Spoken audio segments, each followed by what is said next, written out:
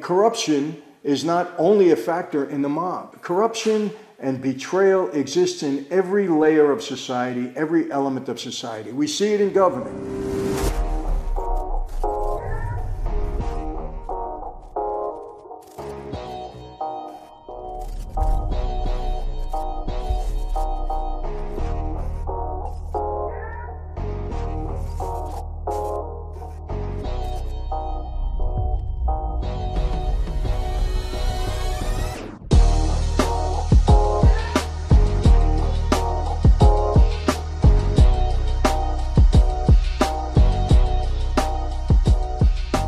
Hey everyone, welcome to another sit down with Michael Franzese. Hope everybody is doing well. All is blessed on this end. Praise God for that. Today is Mob Movie Monday. We got a movie called Miller's Crossing, something I think you're going to enjoy. But before we do get into that, I want to thank everyone. We just surpassed 800,000 subscribers. We did it in a relatively short period of time, and that's thanks to all of you that enjoy the content, that continue to tune in. We appreciate it very much. For those of you that haven't subscribed, we ask you to do that. It motivates us, encourages us to give you the best possible content that we can. We work hard at it. And, we want not only tell stories, but we want to give a takeaway from these stories.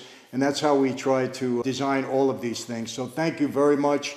We appreciate the loyalty. We're on a march now for 1 million. Who knows when that'll take place, but if it does, it's thanks to all of you. MichaelFranzese.com. My crew, my inner circle, growing in leaps and bounds, and people are just enjoying it and getting a lot out of it. I said this before, I wish I can show you some of the remarks and testimonials that we get from people that are in the inner circle and in the crew. MichaelFranzese.com. I guarantee you, you won't be disappointed. You'll get a lot out of it. So, today's movie, Miller's Crossing. You know, it's a movie that was released in 1990, and I never saw it. For some reason, I heard about it quite a bit, but I just never sat down and watched it. I don't know why. Sometimes, you just don't do that. But I did a couple of days ago. Glad I did, and I'm ready for this review. And this is one of those movies. It was written and directed and produced by the Coen brothers. Very talented group of writers and a director. Very talented. They've done a number of things in the past. And it was also known to be in the top 100 movies of all times. I don't know if I get that, but, they're saying it for a reason. A lot of people must have enjoyed it. And, artistically, it was done really well. But, it's one of those movies that I can't really find a redeeming character in. And I'll get into that. What I'm not going to do, I'm not going to tell you the whole story for those of you who haven't seen it. And when I review a movie, I really don't do that. I'm not trying to tell you the whole story. You watch the movie for that. But I'm going to talk about some of the characters. I'm going to talk about what might be realistic, what may not be realistic. I'm going to emphasize a couple of scenes that I thought were done well, that caught my eye, and we'll take it from there. But another crazy thing about this movie, politicians and law enforcement are on the take. Now, I want to point this out. In just about every mob movie, from the beginning of time, we always see that there's politicians and law enforcement that are some way corrupt, working with the mob. We've seen it with Al Capone, true. That city, Chicago, was a corrupt city. We see it in other cities. I'm not going to mention them all. Certainly happened in New York. Lucky Luciano was involved. Frank Costello, heavily involved with politicians during his day. In my day, I was involved, and I saw some of my higher-ups. They were involved with politicians, too. We got involved in fundraisers. We helped them get elected, and in return, we got favors. I was able to get licensing for my wholesale gasoline business through political connections that I had, and I paid for it. So this is a part of life. It's a fact of history. The mob and people on the street have had a lot to do with politics, and in many times they had a lot of influence in law enforcement. Sometimes they were paid off, and sometimes law enforcement officers did our bidding. Now again, I want to make this clear. That doesn't say that everyone's corrupt. The greater percentage of law enforcement are good, honest people that take an oath to defend and protect, and they do their job. And I am very supportive of law enforcement at this stage of my life. I have many friends in law enforcement, so I'm not, casting a wide net on everybody. I'm only saying that, throughout history, people are corrupt, and you're going to see that in this film, in Miller's Crossing. It shouldn't surprise anybody. I think sometimes people think that the mob, every day of their life, they were, out there doing horrible things. It's not true. We hear a lot of that online with some of these YouTubers. You know, sometimes we see it in a movie. Of course, a movie is condensed into 90 minutes, but that's not always true. And corruption is not only a factor in the mob. Corruption and betrayal exists in every layer of society, every element of society. We see it in government. I'm writing a book, A Mafia Democracy. I'm going to point certain things out. You see it already. If you're paying attention, you see it all the time. We see it in business. We see it in Wall Street. We see it in families. We see it sometimes in the church. Yes, we see it in the church because we're all human. And because we might be part of a church, we might be part of a government, or we might be, watching people's money on Wall Street, it doesn't mean that we always do the right thing.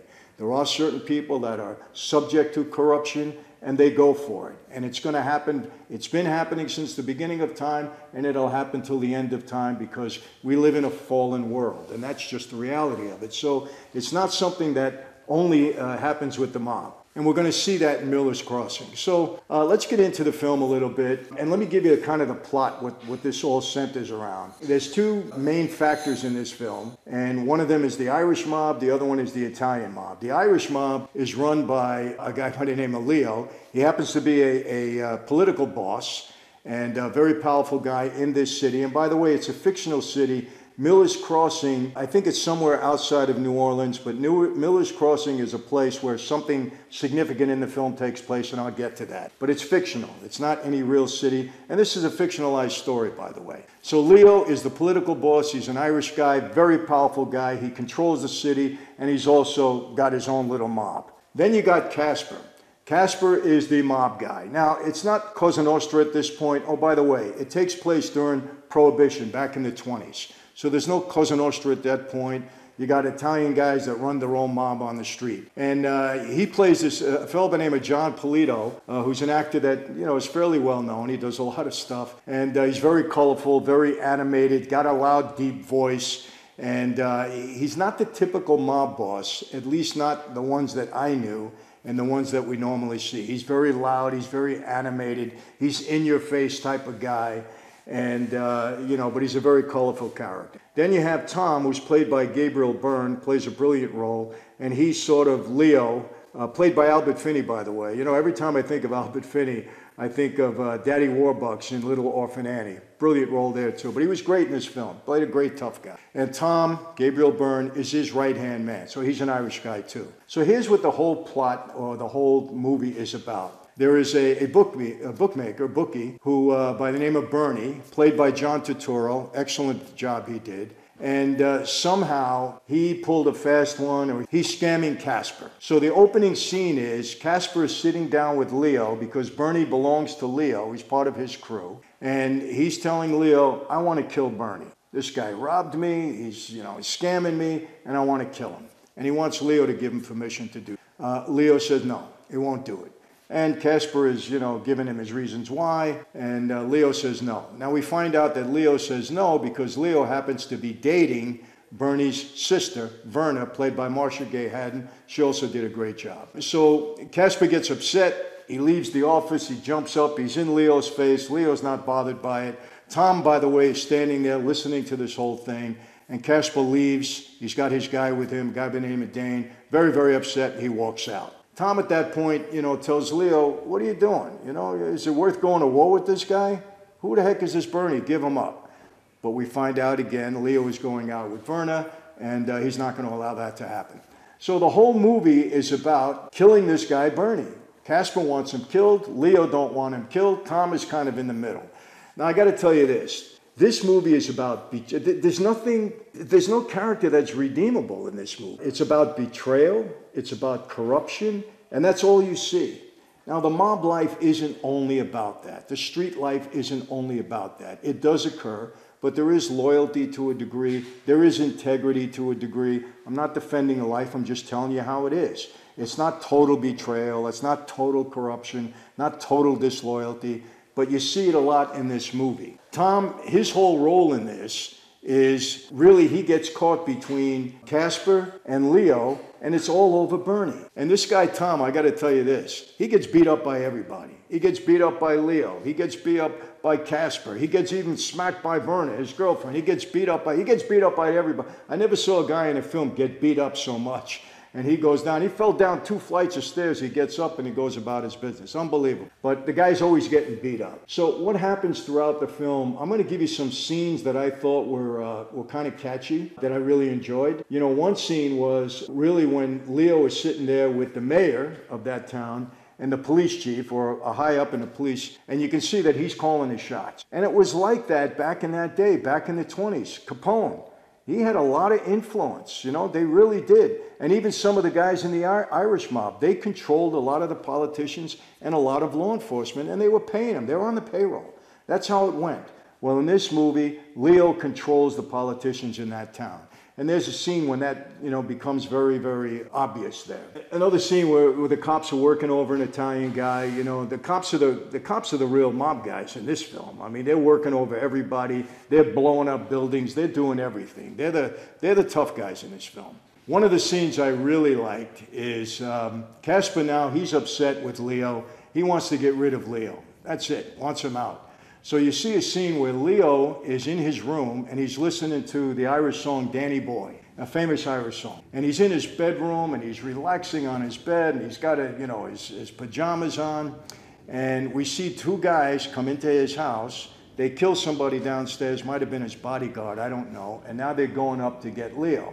Well, Leo somehow spots them coming into the room. He's got a gun under his bed. He kills these 2 guys. You know, he's a tough guy, Leo. He kills these 2 guys. Then he goes out, he's on the 2nd story. He goes out of his window, goes down, he's got a machine gun in his hand, and he starts shooting other guys that were there, starts shooting guys in the car. But the way the cinematography was beautiful in that scene, the way they did it. The Coen brothers, they're great in this kind of stylistic type of film like that.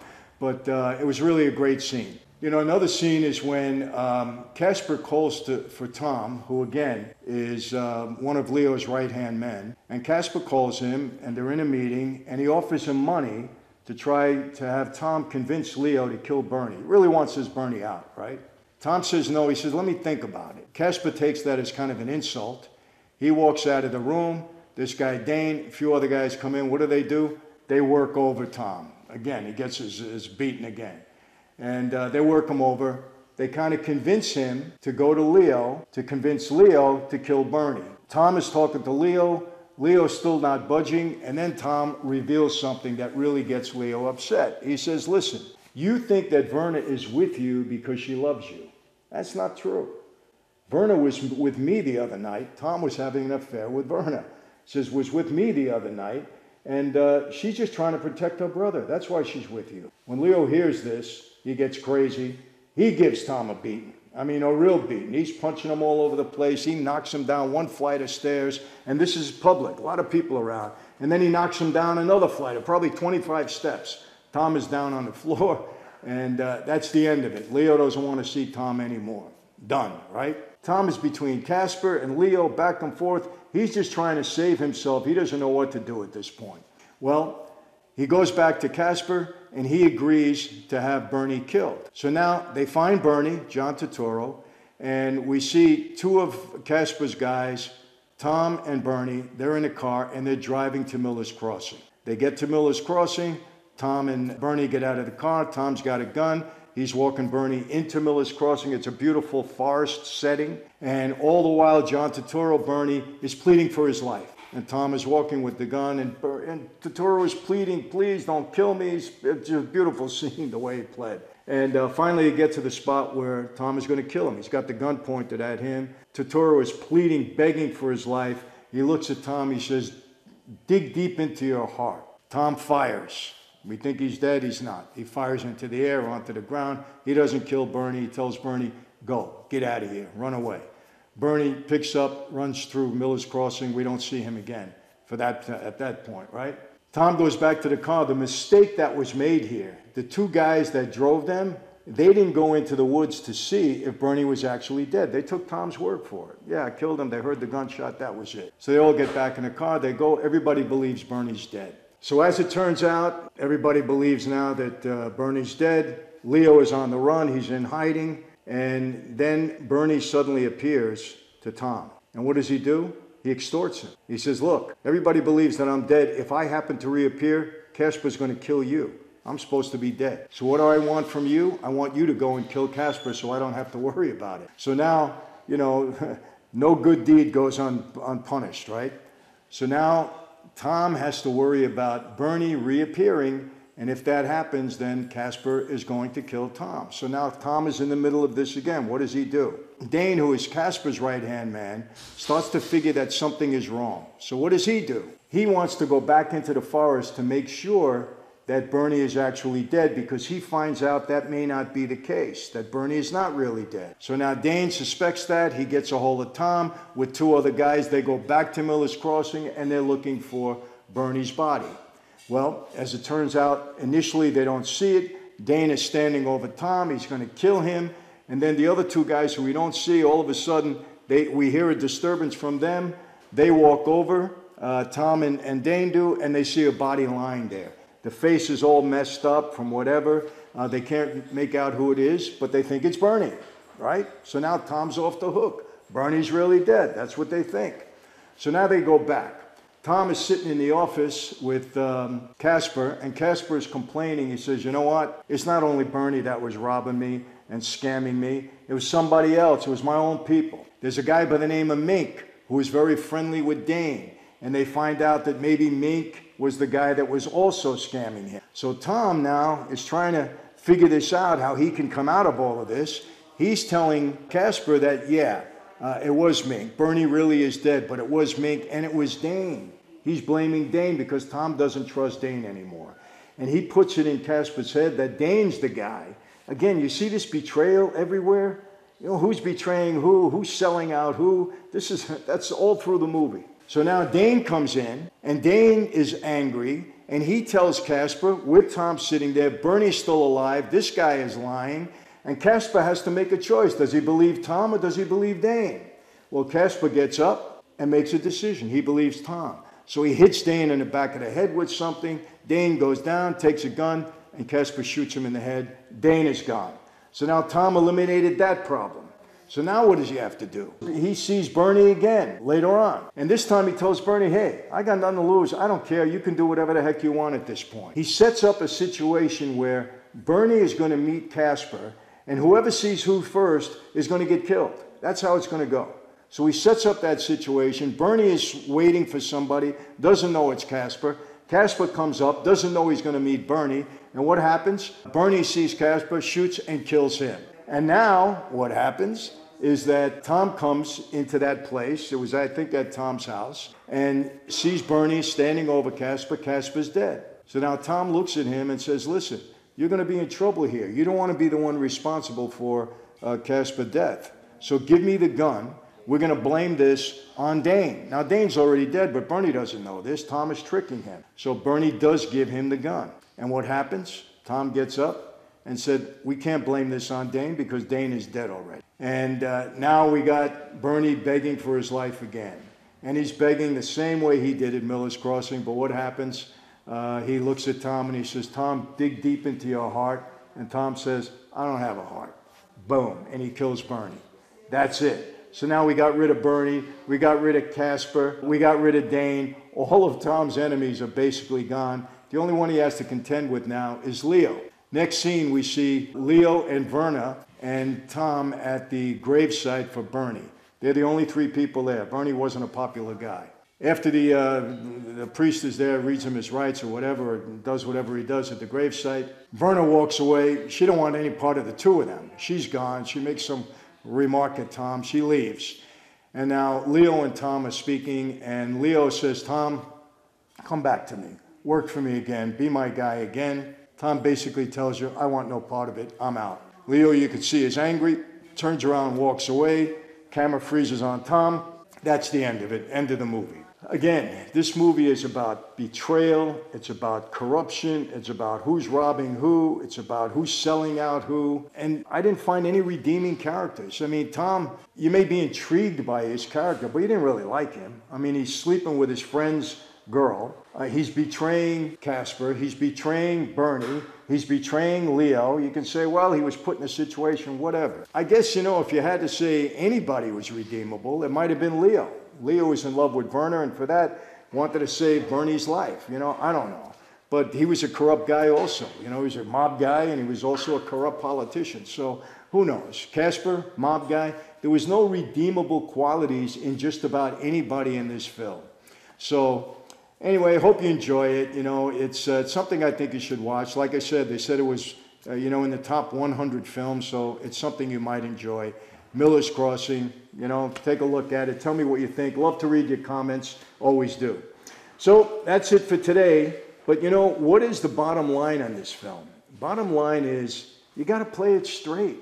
You get involved in this kind of stuff on the street, you know, it's going to go bad. This is what I tell young people all the time. And in life, you're going to be around situations where you have to make a choice. Do I get involved in a corrupt situation? Do I get involved in betrayal? You have to make a choice and stand up for yourself and do what you think is right. And that's the bottom line, no matter what. In this film, nobody was doing the right thing as far as I'm concerned. So that's it for today. How do I always leave you? Same way. Be safe. Be healthy. I hope you're getting your exercise, eating properly. You got to watch your health. It's important, especially after this whole pandemic. God bless you. And I really do mean that. And yes, I will see you next time. Thank you.